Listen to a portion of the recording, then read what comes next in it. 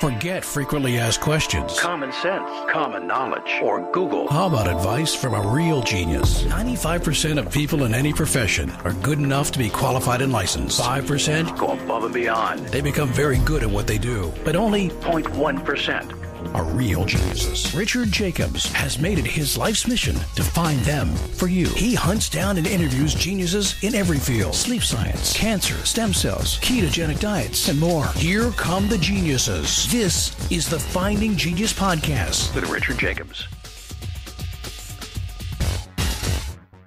Hello, this is Richard Jacobs with the Finding Genius Podcast. I have Steve Luby. He's a professor of medicine and infectious diseases and a senior fellow at the Woods Institute and the Freeman Spogli Institute, and he's a professor as well. And all this is happening at Stanford. So, Steve, thanks for coming. Thanks, Richard. Happy to be here. Yeah, I don't know if your work has been co-opted by COVID-19, but what's been your typical research, and then has it changed? What is it now? I'm a communicable disease epidemiologist, so that means that I look at the transmission of infectious agents in communities, and we do this to try to figure out where we can intervene and make a difference. My career is a little different in that I have spent a lot of time actually living in low-income countries. I lived in Pakistan for 5 years and Bangladesh for 8 years.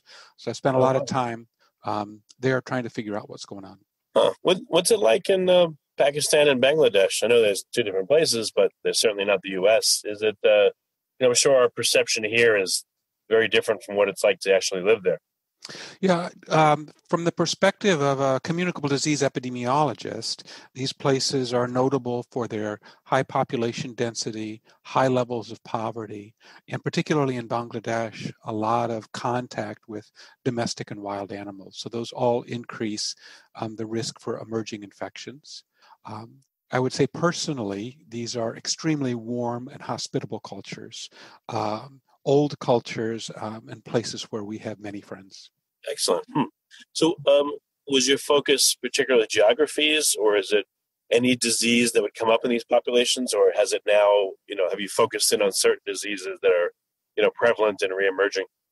Yeah, so my approach has been to go to where there were problems and then sort of sort out what we should work on and where were the opportunities to make a difference. So a lot of my early work in Pakistan was focused on hepatitis C transmission from unsafe injections.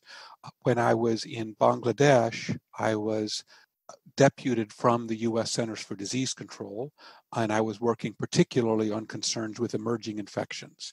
So concerns with coronavirus, but most of my efforts were looking at influenza and at a particular virus, Nipah virus, that represents a pandemic risk. So are there commonalities, when a population is affected by, a virus or, a different kind of virus or, a bacteria? Is the situation typically very similar, or are they completely different depending on what's affecting a population? Yeah, well, there are different patterns, and it depends both, as you suggested, on the pathogen. What is this particular pathogen, and what's its mechanism of transmission, and also on the particular place. For example, SARS coronavirus 2 is playing out very differently in the U.S. than it is in South Asia. In South Asia, in Bangladesh, it's the most densely populated country in the world. It has half the population of the U.S. in a country that is the size of the state of Iowa. So there are over 1,100 people per square kilometer. There is no way you can social distance in Bangladesh. It just cannot happen. So the COVID-19 outbreak is just going through this country like a tidal wave. And there's not the level of healthcare or the healthcare facilities to deal with it. This is tragic in the short term. On the other hand, it means that this will run through those populations fairly quickly and leave very few susceptibles. So in fact, life is likely to normalize sooner in Bangladesh than it will in the US or other high-income countries, which have been successful in not in preventing the virus from running through all of the populations, but leaving a large proportion of the population still at risk. What's an example of, none of them have had it that long, but what's an example of a place that it's incredibly dense? They've just let the virus run its course, meaning SARS-CoV-2, and they've had it for the longest out of most of the countries. Is that Bangladesh? Where would that be? No, I think that in general, the countries that are least able to respond with a lockdown, or because of these high population densities, are not particularly connected to global commerce. So one of the reasons why I went to Europe and US first was because those are globally connected cities. So I think what we're seeing is only now in South Asia and in some sub-Saharan African countries, we are beginning to see this roll through these areas. But we're still in early days compared to Italy or the US. Oh, so there's no example country where it's run its course and we know what the course looks like? Is that Nope. We don't have that data yet? Nope. And that's part of what makes epidemiology interesting, is that we don't always know. And this is a new virus, and we've been puzzling about how this will go. But no, so we don't have a roadmap. Okay. I mean, maybe we have a roadmap historically in measles.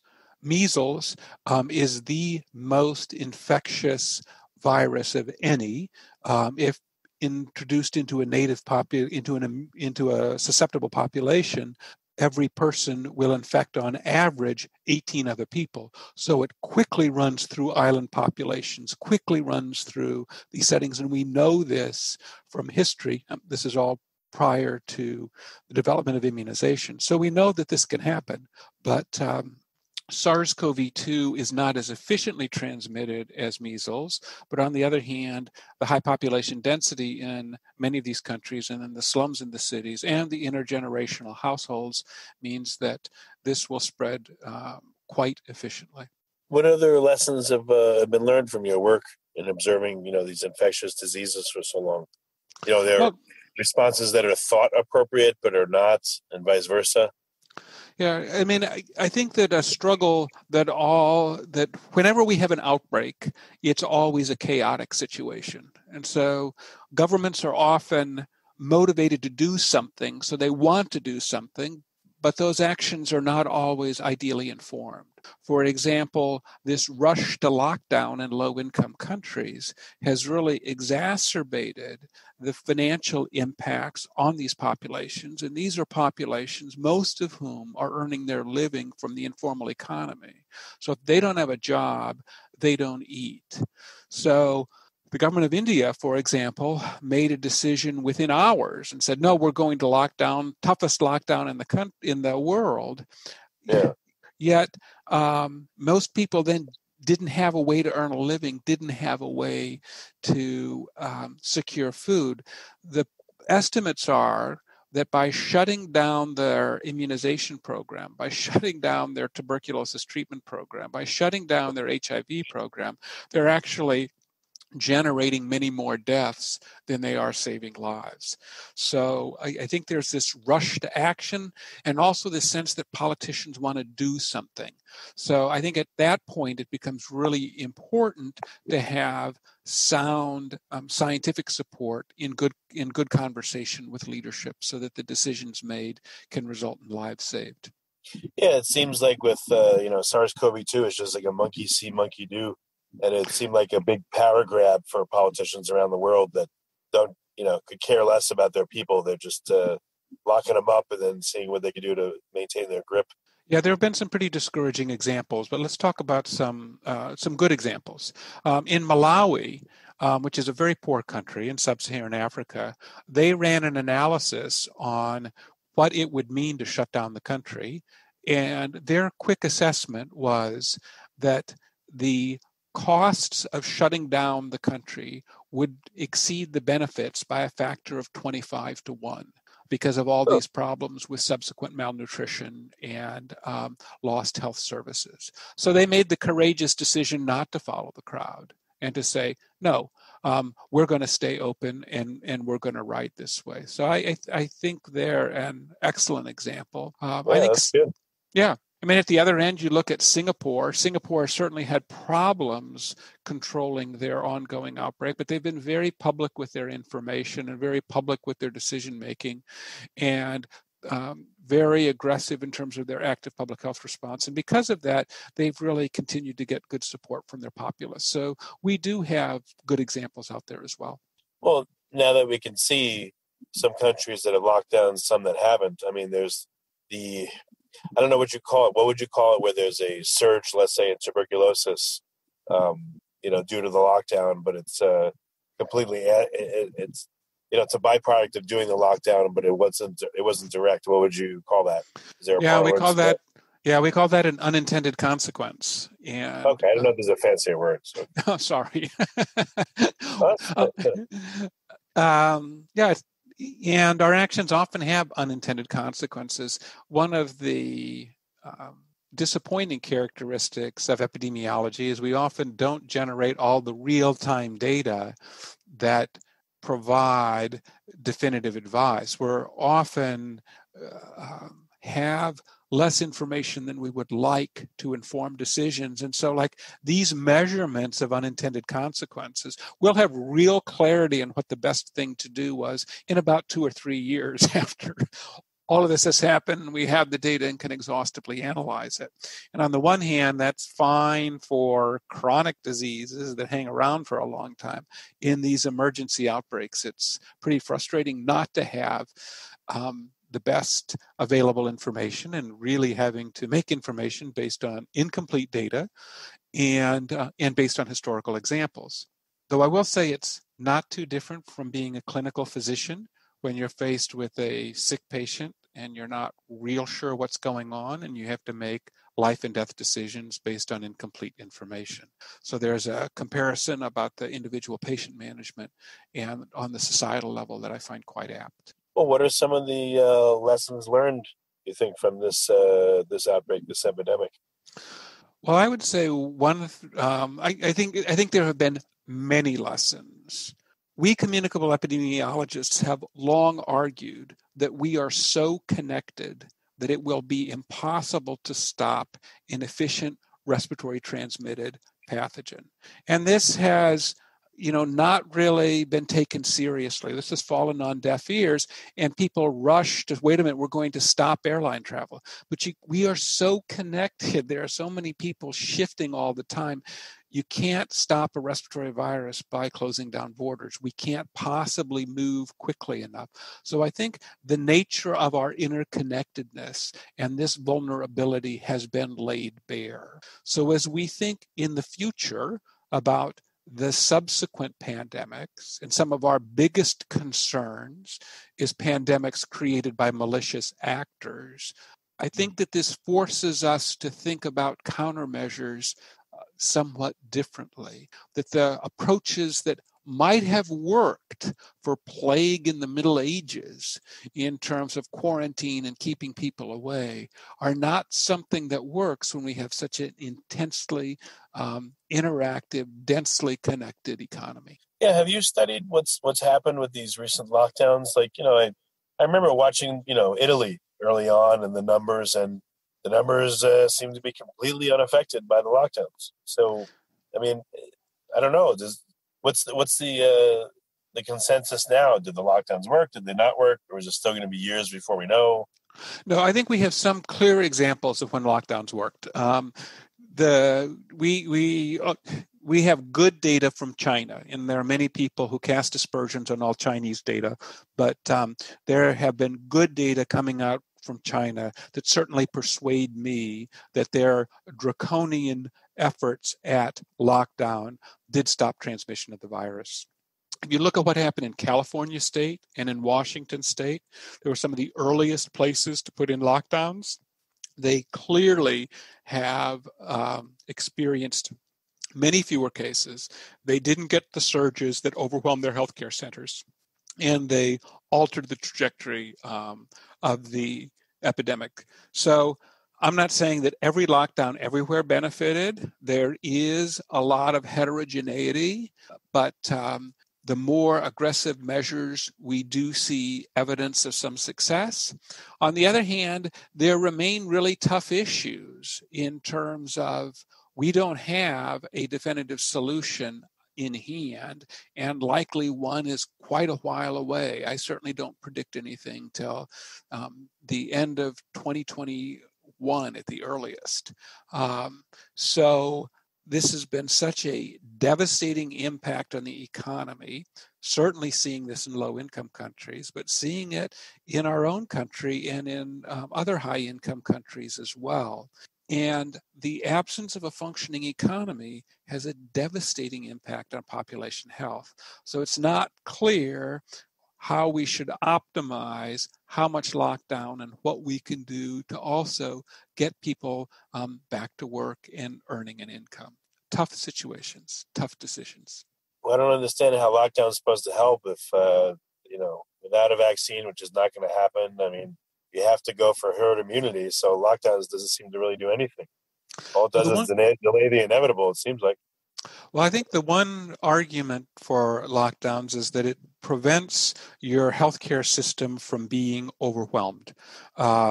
Because if it just runs through, you're only going to be able to treat a proportion of people who are infected. And if we can put this off, we also have the opportunity to do more research. And for example, we now have a drug, remdesivir, which reduces the amount of time in hospital and likely improves survival. Those differences weren't statistically significant, but that's also because they stopped the study early because of the findings of shortening hospitalization. So the longer time science has to gain an understanding about this, then the more likely it is that we'll be able to deploy these tools. So the thinking is that ultimately we will be able to decrease impact on population because our systems won't be overwhelmed and we'll have better treatment. But you're right. I mean, there's a trade-off in that what does this mean amongst people who are middle-aged or elderly and are still being and are susceptible with a virus that's continuing to circulate? It's not a comfortable situation. Do you think that the coronavirus is going away? It seems like it's going to be a permanent fixture now. I would not expect it to go away. This is well adapted. This has demonstrated that it's well adapted to humans. There are already other human-adapted coronaviruses that persist. Two of the causes of the common cold are coronaviruses. So I think this is going to be with us. I don't expect it to go away. Right. So what happens when air travel resumes? Now you have maybe, viruses, the coronavirus has taken different paths in different countries.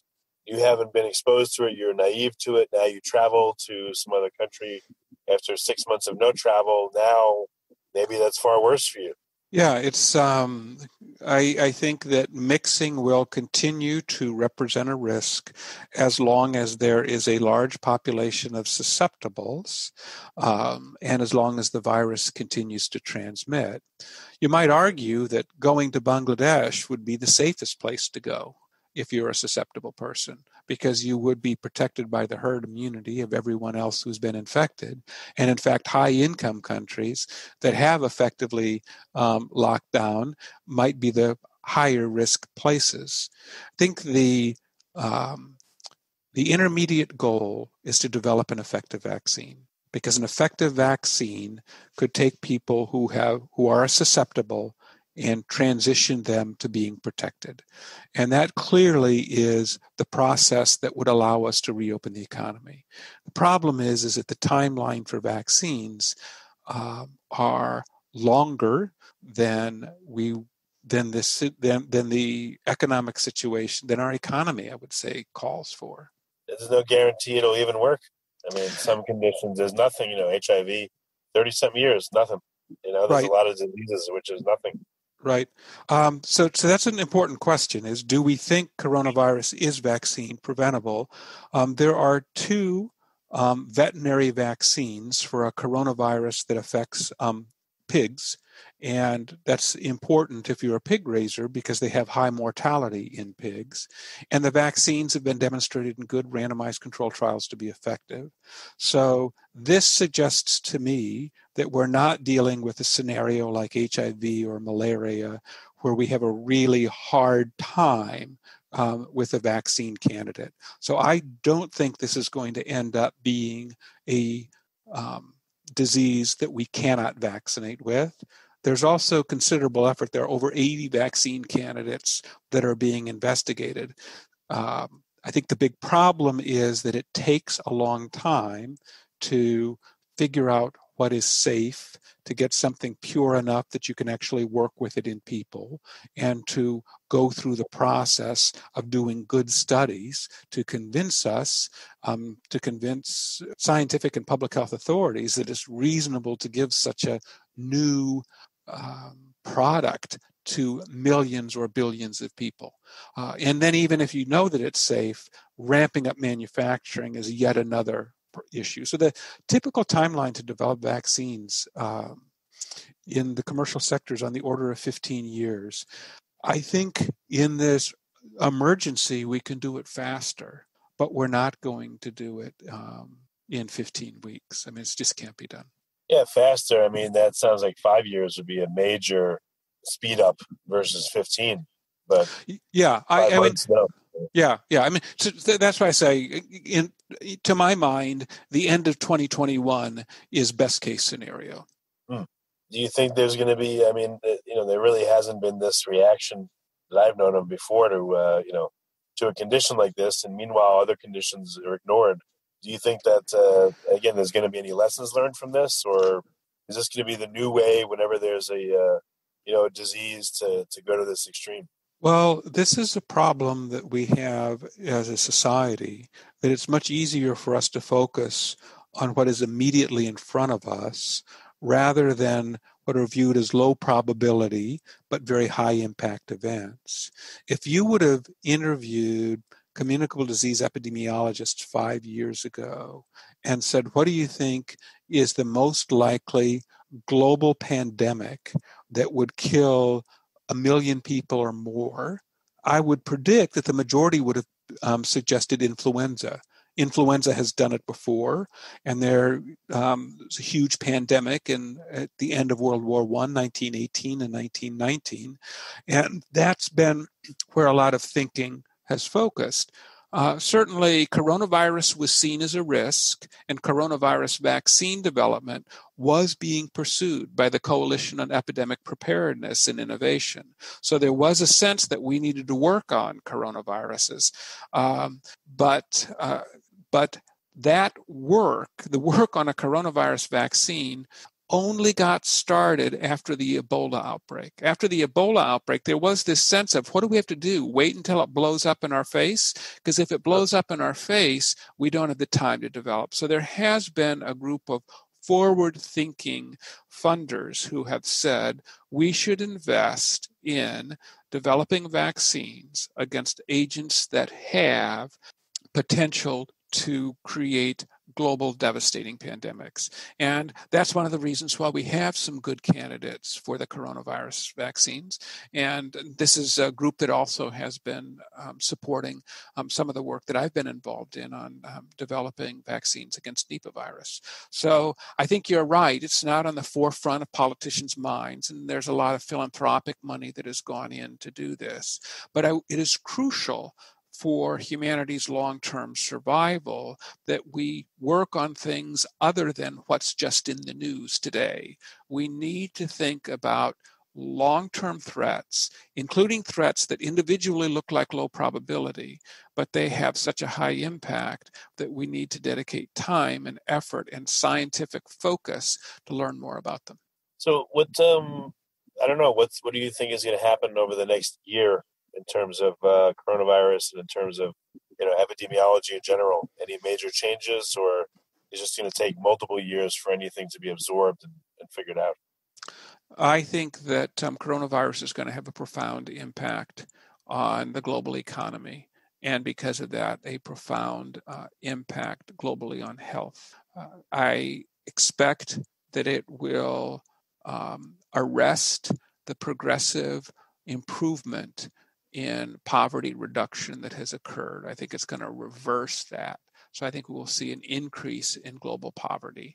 I think this is a multi-year disaster that will play out. I'm particularly concerned about the earning power in low-income countries. And even if you don't have lockdowns, even if you just say, let people do what they want to do, but given the risks and given people just aren't going to want to congregate. Who wants to go on a cruise ship now? Who wants to go to a crowded restaurant? And if you're not going to go on cruise ships, on restaurants and airplanes, then all of the people who are supported by those elements of the economy don't have a living. And so I think that there's one side of this, which is how the epidemic is going to play out in terms of its direct impact on mortality.